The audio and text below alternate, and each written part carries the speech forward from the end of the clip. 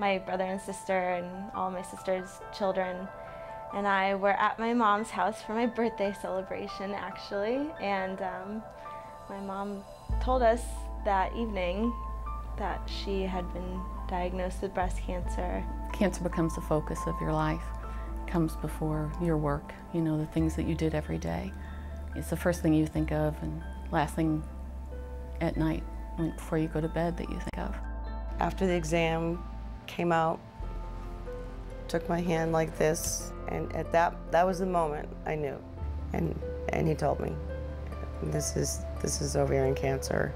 Although we don't understand what causes breast and ovarian cancer, we do know that it's associated with damage to our DNA and progression over a series of years to really advanced disease. And the more advanced it becomes, the more difficult it becomes to treat. The radiation was the worst part because she had burns on her back from the radiation, so that was much tougher on her than even the chemo. Our main research focus is really targeted to trying to understand what makes breast cancer cells invade from the primary site to distant parts of the body, because that is what is ultimately going to kill the patient. So the disease research that we're doing at TGen in breast cancer is to understand the underlying mechanism that drives cancer cells to move to other parts of the body.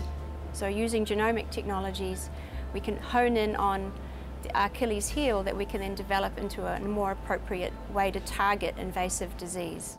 Compared to other research investigations, the research in ovarian cancer to date has been very limited, unfortunately. It's a very difficult disease to understand and probably one of the most complex of all of the solid tumors.